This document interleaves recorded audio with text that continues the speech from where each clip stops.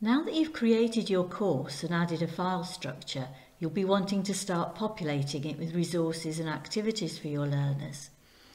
With everything available in It's Learning, they'll be able to access their learning at any time of day from wherever they can get online, home, classroom, workplace, or on the move. In this tutorial, we're going to look at adding files, links, and images. These will only be the basic foundations of your learning resources. We'll be looking at some really engaging and interactive content in later tutorials. First, let's look at files. Click on the folder that you would like to add your resource to, and then click on the green Add button. Select File or Folder from the menu. In the previous video, we used the Folder tool to create standalone folders from scratch. This tool allows me to upload files and folders of files. As you can see, I can add files from either my computer, from my Dropbox, Google Drive, or OneDrive. We'll start with a single file that's on my computer. You can either browse to the relevant file or drag it to the yellow area on the screen.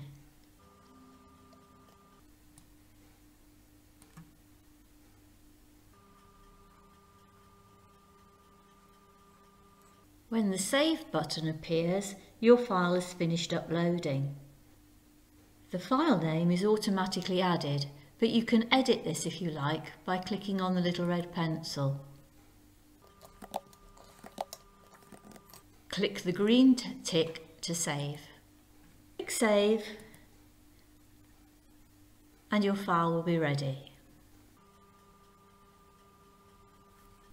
With Office Online integrated in the platform, any PDFs, Word, Excel or PowerPoint documents you upload will automatically be displayed in the screen. This is great for overcoming the problem of learners not having Microsoft Office on their computer or device. If your resources are in a zipped file, don't forget to use the toggle to unpack them as you upload.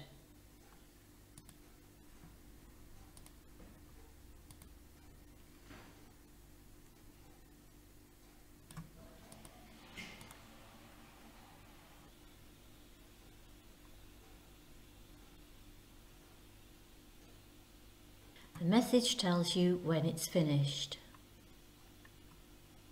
If we now go to the resources and our coastal processes, we can see the files that have been uploaded and unzipped. If you want to add an ordinary folder of resources, use the folder link.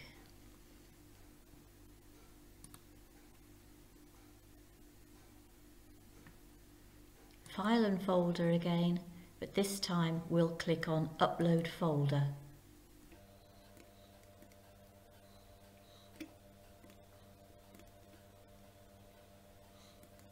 Health and Safety in the Care Home, and click OK.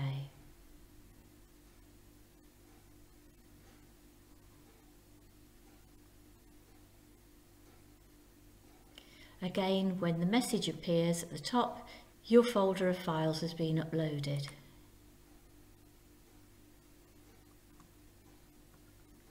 And we'll be able to see the folder with the files inside in your resources area. Adding any resources that you may have stored in other cloud storage means that your learners can find everything they need in one place for any of their courses, and you've no problems of sharing links or setting permissions. Again, if I click on Add, File or Folder, it's a similar process. I click on the OneDrive tab, Google Drive, Dropbox, whichever one I'm using, go to Open from OneDrive and find the file that I want to upload.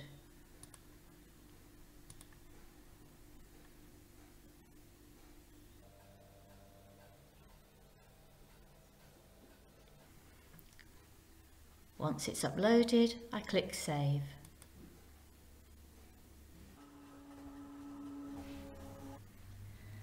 Next, we'll look at creating links to useful external websites. First, find your website and copy the URL to your clipboard. Then go back to your course and start again from the relevant folder. Click Add and this time select the link tool.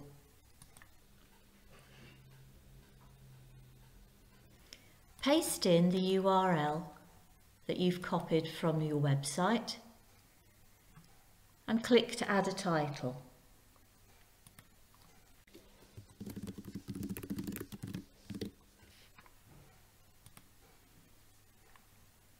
When you've done that, save. This will give you a link through to the website directly to the site that you want the pupils to work from.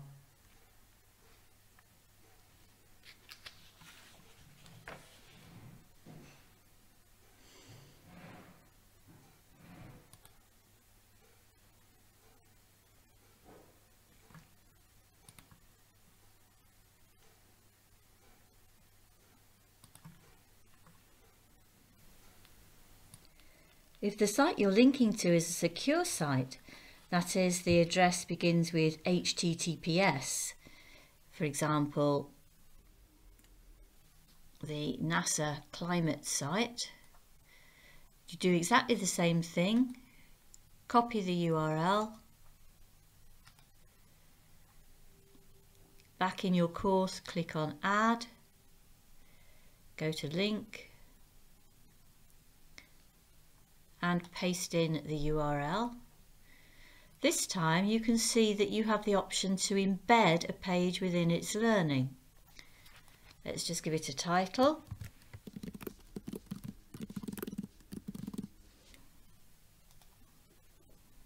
And save.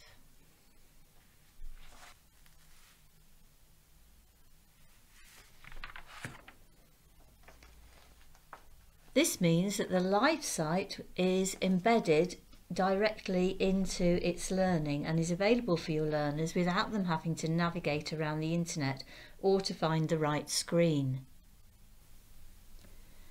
And finally, what about uploading images? Well, there are many ways of using images in its learning, but I'll concentrate on using an image as a file resource for the purpose of this tutorial. It could be you want to share some powerful images to stimulate discussion, or an infographic to provide a large amount of easily digestible data. As before, go to the course folder where you want to add your resource. I'm just going to put mine at the top level here, and click on Add. This time we're going to look at Picture with Description. I need to give it a title.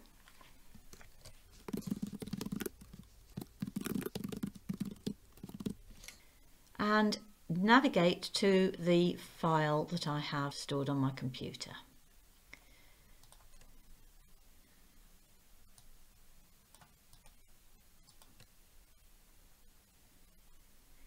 Once it's uploaded, click on Save and just pop in a little bit of text to describe it.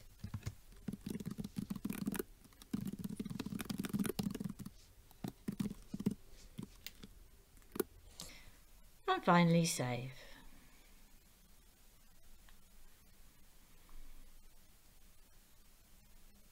This will give me a nice clear image that I can use with my students. You can now begin to build up your course resources ready for your learners to access anytime, anywhere, from any device.